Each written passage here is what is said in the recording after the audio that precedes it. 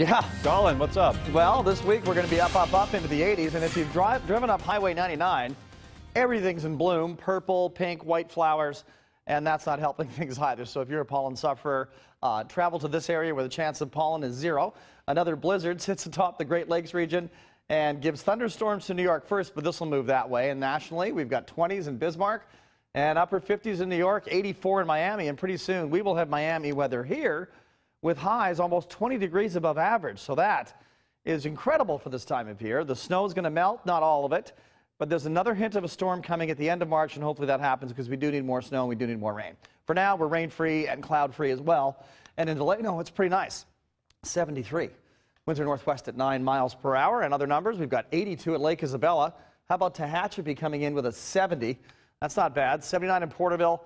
And most locations mid and upper 70s. It's great outside. The high today was 77, basically 10 degrees above average. 47 was the low this morning.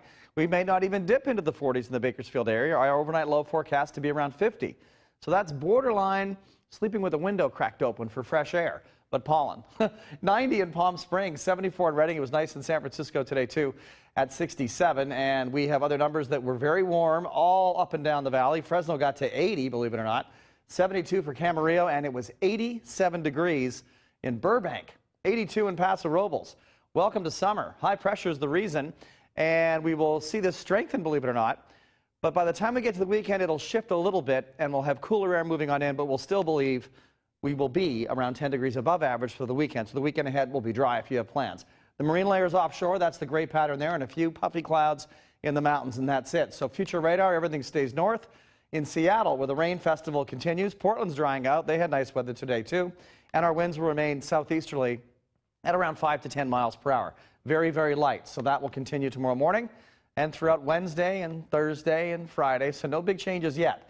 80 for the capital tomorrow, 82 in Fresno, 68 Yosemite, and even Lake Tahoe will be warm for this time of year, 65. Let's go down south where we'll be cooking. 74 for Ventura, 80 at Solvang. Pismo Beach goes to 80.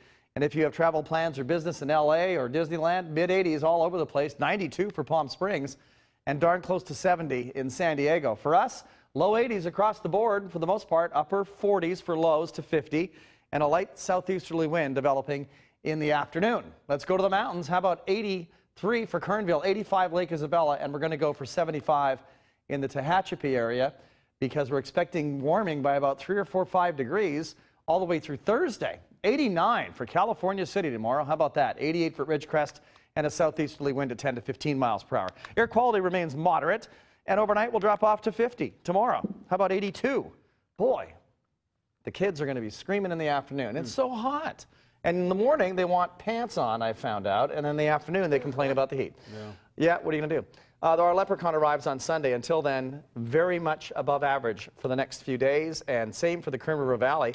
Temperatures in the mid-80s for a couple of days, and the weekend ahead looks great. Good camping weather, coastal, mountains, the whole package. You're right about the boys. We had to put our boys in those little, hiking pants or something you can tear off the bottom. Right, those are great. Aren't they good? Dressing in layers, then. I want a pair. Yeah. All right, thanks, Colin. You bet.